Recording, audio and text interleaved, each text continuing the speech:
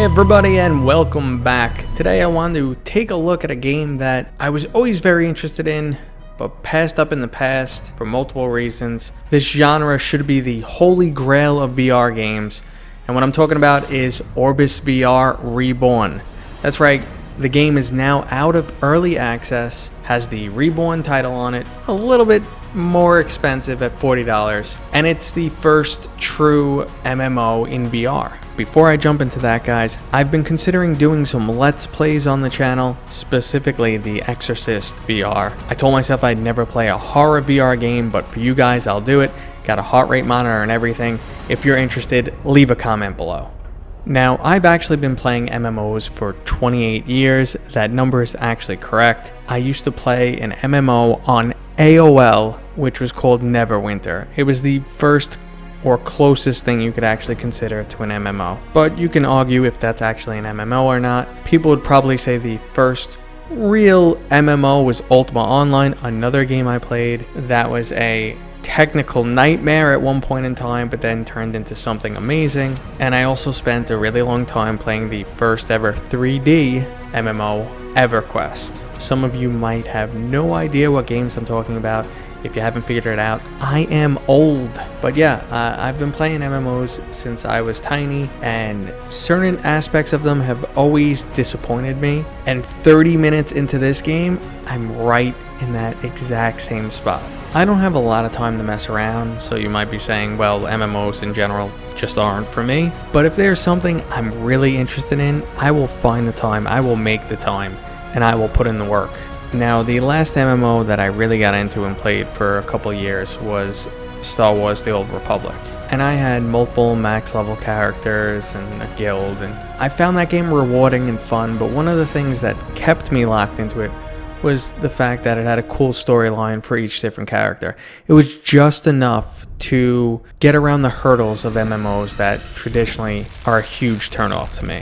And that turnoff is boring, monotonous combat. If it's something you're going to be doing for 10, 20, 100 hours, or in the case of many other MMOs, a lot longer than that, it can't be miserably boring. And after about 5 minutes into Orbus, I felt like I was playing EverQuest all over again. In terms of a technology standpoint, that's what level this game seems like it's at. There were significant issues with tracking of enemies, where they would just sort of disappear and reappear across the map. The animations are extremely bland, and you don't actually feel like you're in combat.